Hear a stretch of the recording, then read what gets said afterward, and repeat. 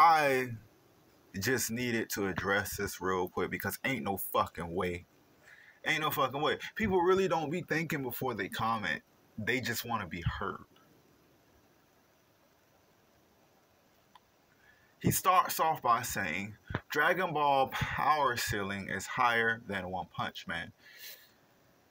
Do you know what a power ceiling is? A power ceiling is the highest level of power in a work of fiction.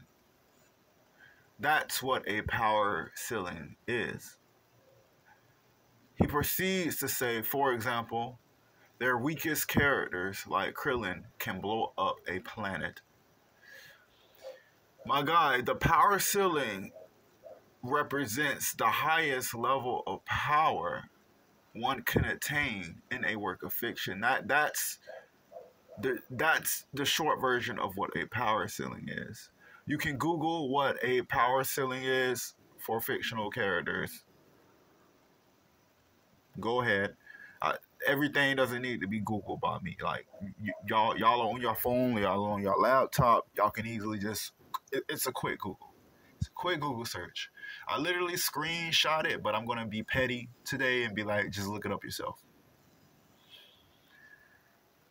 But the thing is, if we're using common sense here, how can Dragon Ball power ceiling be higher than One Punch Man power ceiling when One Punch Man power ceiling literally doesn't have a ceiling? One Punch Man power system revolves around the limiter. The limiter controls how much a character can grow. Saitama has literally removed that ceiling. There is no power ceiling for One Punch Man. It's the very thing that would have given them a power ceiling. The ceiling's fucking gone.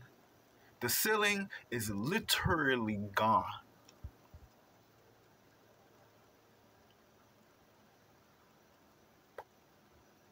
It doesn't exist anymore. Saitama is the only one who has officially removed his limiter. But because of him, there is no limit. Literally.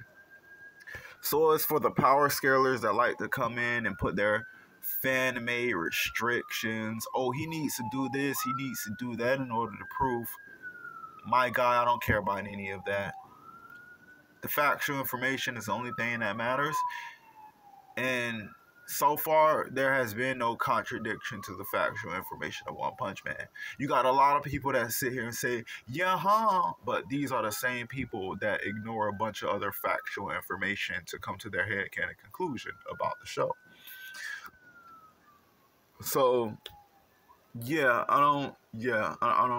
Dragon Ball literally has a power ceiling. Xeno is that power ceiling.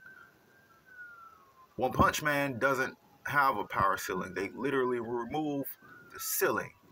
Saitama is the perfect example of that. No limiter means no limit to how powerful you can become. There is no ceiling there. And this motherfucker, Cell is high universal. Boy, I ain't gonna lie, this motherfucker almost got blocked on sight. He almost got blocked on sight. I'm not gonna lie. Then he tried to switch it. Young Beerus can destroy a universal plus size round.